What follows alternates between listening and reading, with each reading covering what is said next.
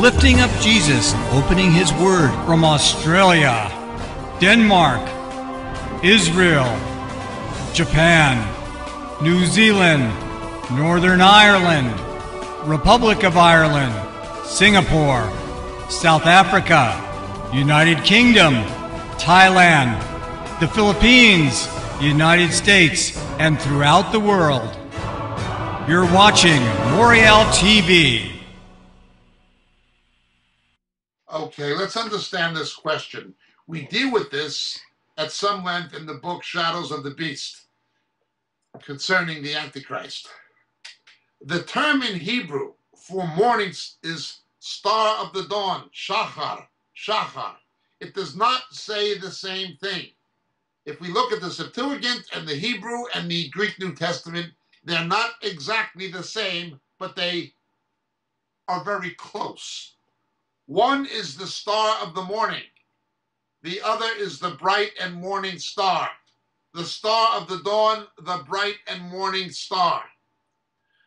Concerning Jesus, all four Gospels tell us that he rose at dawn when it was still dark. He rose at dawn when it was still dark, according to all four Gospels. That's Jesus, okay?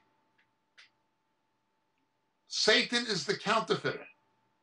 In Isaiah chapter 14, we see Satan described similarly, but not exactly the same.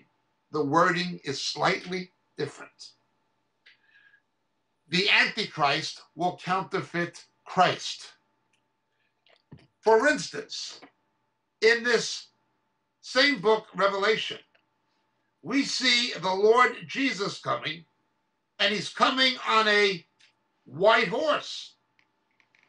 But before he comes on a white horse, at the end of the book of Revelation, okay, we see the Antichrist coming on a white horse as the first seal in the book of Revelation, chapter 6. Not the same person, not the same horse, but one looks like the other and one comes before the other, okay? The Antichrist will attempt to counterfeit the resurrection of Jesus by the power of Satan. Satan will be cast down from heaven, and when the Antichrist is assassinated, he'll come back to life in counterfeit of the resurrection of Jesus, at which point he will be a de facto incarnation of Satan. This counterfeit. Antichrist counterfeits Christ. Jesus is light, the true light coming into the world. Hence, Satan manifests himself as an angel of light. The Shachar, the dawn, the bright and morning star, and the star of the morning. You have an adjectival distinction between the two. Satan is not described with the brightness of Jesus, but he's trying to look like it. There's always a counterfeit, always a counterfeit. You've got real revivals, and then in Toronto and Pensacola, you have counterfeits. In Lakeland, you have counterfeits. You got Jesus coming on a white horse in Revelation, so the Antichrist comes on a white horse. You have the bright and morning star, so you have the star of the morning. Always look not just at the similarities between two apparently related texts, but the differences. The differences. Baal worship had an annual resurrection narrative. Every spring, Baal would raise from the dead. The Canaanites had holy days, thanking their pagan gods, their demon gods, as Moses identified them, for the harvests, for the agricultural produce on the same days of the year the Hebrews did.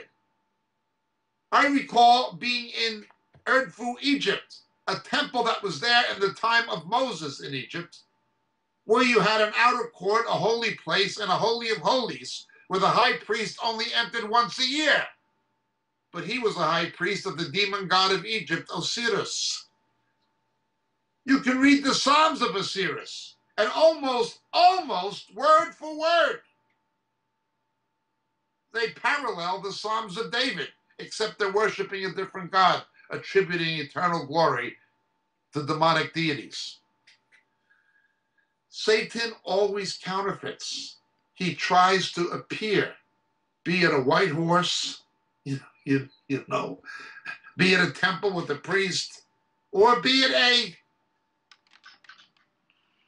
resurrection. That's what the morning star and the star of the morning, the bright and morning star, relate to. It's dealing with spiritual counterfeit and satanic, not just demonic, but satanic deception that will ultimately culminate with the person of Antichrist and his counterfeit of the resurrection, where instead of Jesus being the star of the dawn, the bright and morning star, Satan will attempt to counterfeit it. Thank you so much for your question. My name is Jacob Prasch. God bless.